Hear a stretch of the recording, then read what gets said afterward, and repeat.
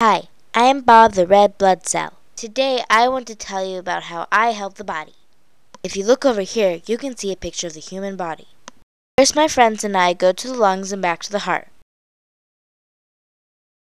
See, first I go to the right atrium. It contains little oxygen but a lot of carbon dioxide. Then after traveling through the lungs, we go in tiny capillaries that are close contact with air. That has more air than us. The air or oxygen goes into the lung, which is given to us. Therefore, we give carbon dioxide to the lungs. So then we have lots of oxygen and a little carbon dioxide. Then we go to the left side of the heart. After that, we go everywhere else, arms, legs, and even the face. We call that loop 2. Eventually, after passing through branching arteries, we go through tiny capillaries in different parts of your body, such as your brain, arm, and leg.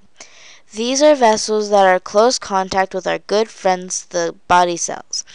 We give the oxygen that we got from the lungs to them, and they give us carbon dioxide.